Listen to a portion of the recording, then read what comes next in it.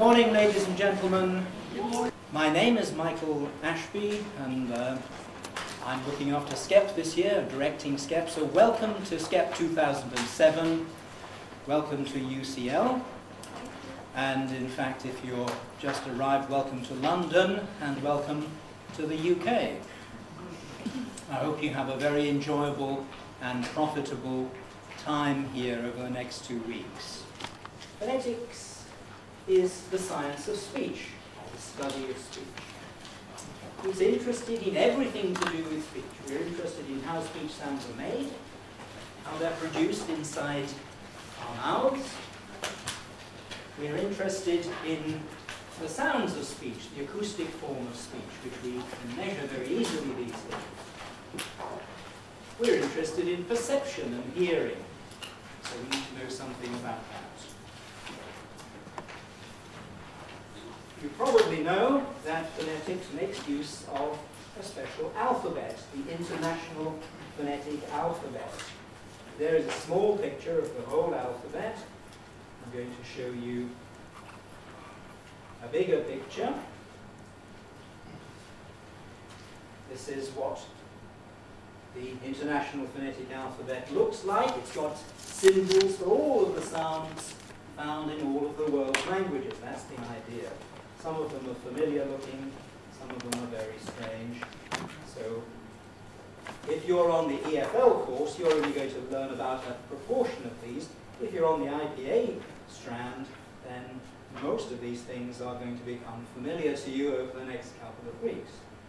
You're going to find your way around all these wonderful sounds. The thing is that it looks a bit complicated, but it all fits on one page. And it's amazing that all the sounds in all the world's languages really will fit on one chart.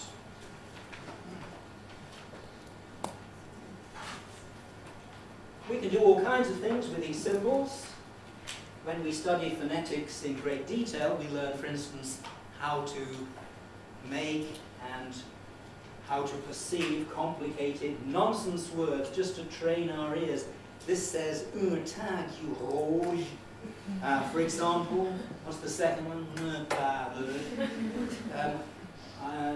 Well, again, this is more like what you'll be doing on the IPA strand. If you're interested in English, we just need a sub-selection of those symbols, a sub-part of those symbols, and we can write English. We can write English words and we can write English speech. What that says, for example, is it's actually a piece from a science magazine. It says, a flotilla of 4 orbiting spacecraft has given scientists their first clear glimpse of the shock wave produced when particles pouring out of the sun, and it goes on like that. In order to transcribe English, we have to learn the meanings of a certain number of symbols.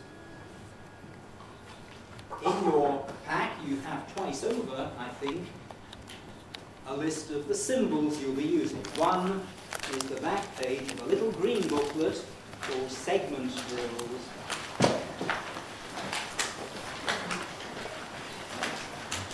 And if I'm not mistaken, you also have the list of symbols. There's a separate sheet in there. That was the intent. What does the whole sheet look like?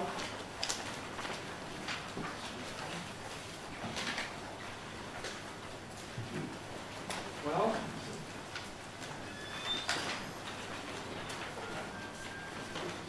it's a page like this, which has phonetic symbols for English. It's divided into consonants and vowels. A lot of the consonant symbols are familiar because they're ordinary letters of the alphabet. A lot of the vowel symbols are familiar, though there are certainly some new ones in there. And as you know, the idea is that for each of the distinctive sounds in English, we have a way to write it. In order to give a systematic account of the pronunciation of a language, what we need is to know what sounds does it have, exactly how are they made, and how can we represent them in a systematic way. every time I encounter a new language, that's what I wish somebody would give me, a list of the sounds and the symbols for them. It's such a disappointment when instead they tell you about the alphabet. I was just in Corsica. We thought we'd try and learn some Corsican. And sure enough, I went to a bookshop and bought a book about Corsican. You open it and it says, the Corsican alphabet has so many letters. And then it starts giving you all the different meanings of the letters in different combinations. Your brain goes into a spin. What you need to know is, how many vowels has it got? Has it got 5? Has it got 10? Has it got 12? That's what I want to know. How many consonants has it got?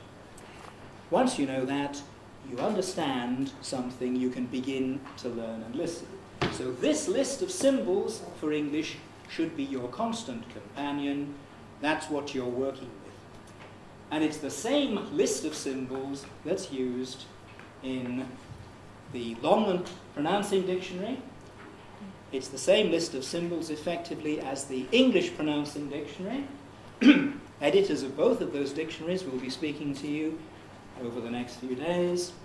And it's the same as the symbols in the Advanced Learners Dictionary, which is my dictionary. So we all agree on which symbols to use. This is wonderful. Learn the right ones, and you will be able to make use of all of those resources.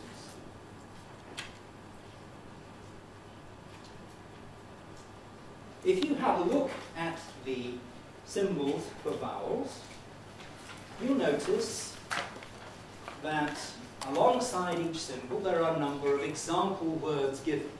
So, the first symbol is the symbol for vowel I, and the words are kid, bid, him, and minute.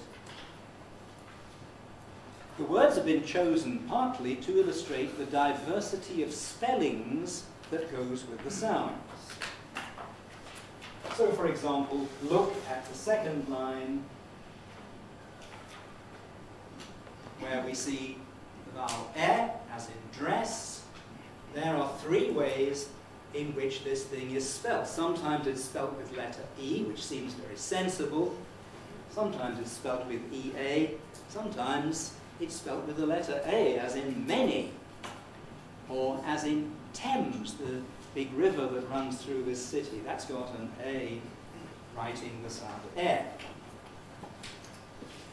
So this tells us that one and the same sound can be spelt in various ways. That wouldn't be too bad if each of those 3 ways always meant E. But of course that isn't true, because although we find, for instance, 3 ways of writing as well,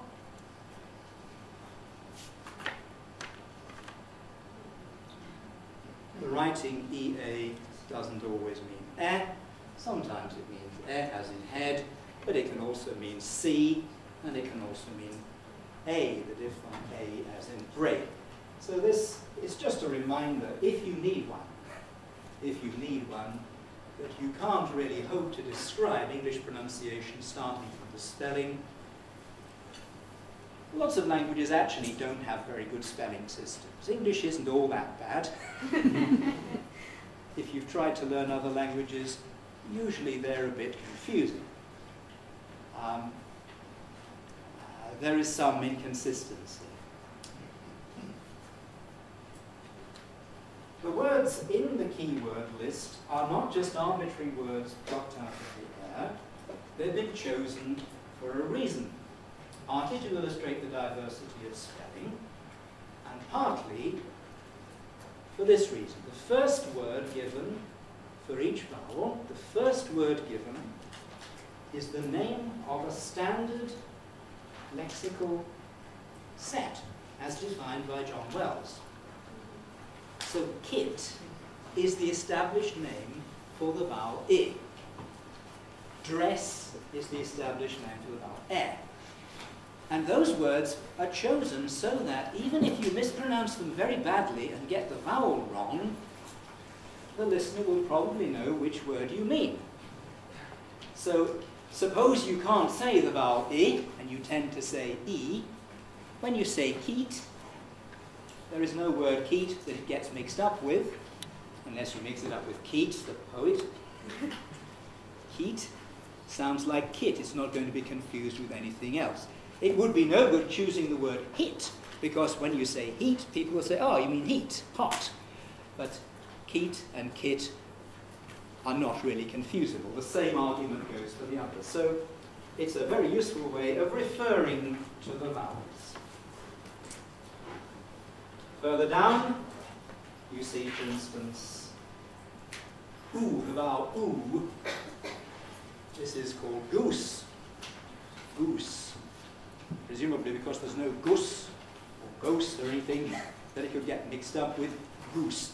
And hence you hear phoneticians talking about goose fronting. Goose fronting is something that's going on in English right now in RP. We were just at the International Congress of Phonetic Sciences, and lots of people were talking about goose fronting, indeed delivering papers about goose fronting.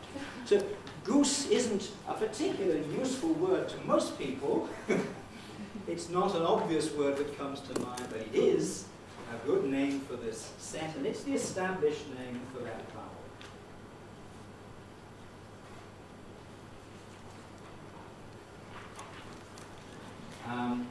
I want to show you a page from the Advanced Learners Dictionary. You knew it wouldn't be long before I started talking about this, which is my dictionary. Here's goose. Here's goose in the Advanced Learners Dictionary. And I thought you might like to hear the goose produced by the actor who recorded this for me. He was considerably younger than me, so I think to vary, but I say something like goose, goose, goose. Listen to this speaker's goose, if I can play it. Goose. Goose, goose. Considerably fronted, I think. Ooh, ooh. Different sort of vowel compared with mine. And as you listen around you, you'll hear different pronunciations of goose. I'm looking at various tutors whom I know to have extremely front geese.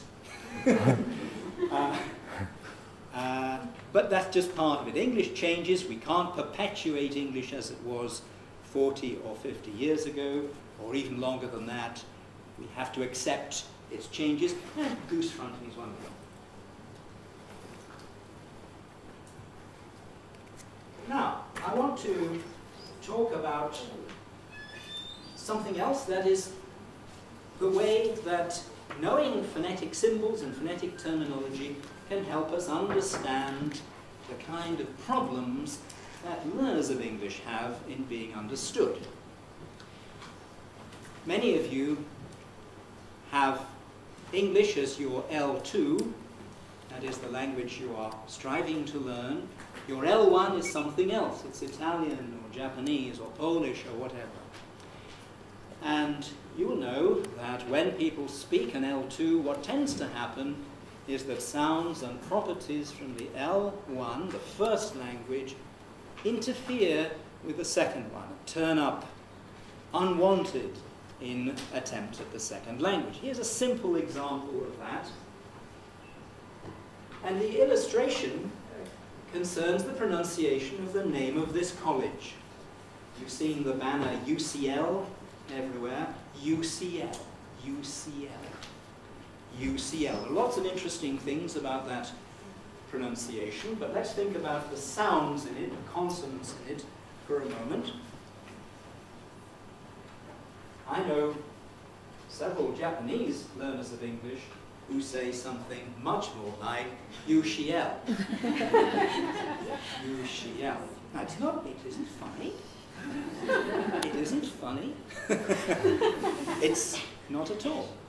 Maybe it's funny when I imitate it, okay. But there's nothing funny about the pronunciation. It's an entirely understandable pronunciation. Why would a speaker of Japanese tend to say UCL? Japanese has an S. It has a perfectly good S. There's no problem. Japanese, you can say sa, you can say se. But you can't say si. Every time you want to say C, you have to say she. She, which sounds a bit like English sh. So, if that little rule is transferred to English, the result is a mispronunciation, apparent mispronunciation in English. So it's negative transfer, a simple example of negative transfer from L1 to L2. It's not a sound that's being transferred, but a rule. The rule says, in Japanese, you can't have an S before E, you have to have a sh instead. Now, my point is, not so much that this is likely to be misunderstood, because it is actually. When you hear somebody saying you, she, you, she, el, the English listener is left thinking, oh, you shall, what is the meaning of this? I can't understand. It's not so much the potential for misunderstanding as the simple message that once we understand, we can do something about it. Pronunciation can be understood, and mispronunciations can be understood as well. Pronunciations can be described, mispronunciations can be understood and described and hopefully rectified if you know what is going on. The really crucial thing is to appreciate that there is a way to do it. There is a whole science of phonetics. You have teachers who know about it. Even if you don't know the answer straight away, then you can find out. Find out, and there's a way to get it right. Just to go back to UCL again, did you notice I was saying it with two stresses? UCL, UCL. You might think, since it's 3 letters of the alphabet, we ought to say each one with the same weight and say UCL. But we don't do that. We don't say UCL. We say UCL. UCL. It has only 2 beats in its rhythm. And which of the beats is the stronger one? Is it UCL or UCL? It's the second, UCL. The second one is a much stronger beat. We can show that too. As you'll see, we underline the nuclear syllable. And how do we know? How do we know that that one is stronger? It's largely the pitch. It's the pitch variation that is guiding us. Can you hear the pitch? It's going da-da-da, da-da-da. On the last syllable, the pitch goes up high and comes down again. That's what's telling us that the last syllable is strongly stressed compared with the weaker one at the beginning. Is that a peculiarity just of the name UCL? No, of course not. It's true of all abbreviations in English made up of 3 letters. Every time we want to speak one of these phrases, there's 3 letters put together, this is how we do it. So in a few days' time, you'll be hearing a lecture from someone at the BBC pronunciation unit. Now, how do we say BBC? BBC. We say BBC in exactly the same way as we say UCL. It has 2 stresses, and it's the last one, BBC, which is strongly accented. BBC. So I'm coming towards the end of my time, and this slide is headed the take-home message. Now, do you know what take-home is? We have this expression, take-home pay, which is the pay you end up with after you've paid your taxes and all the other things that are taken out of what you have earned. From this, we form lots of new compounds. Take-home message is the core idea you take away from a certain class. I hope you've got a take-home message here. My take-home message is that speech can be analyzed, can be measured, can be described, and it can be transcribed. We can write it.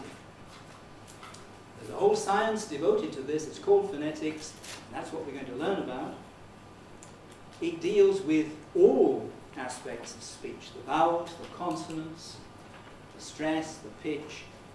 Everything can be described systematically.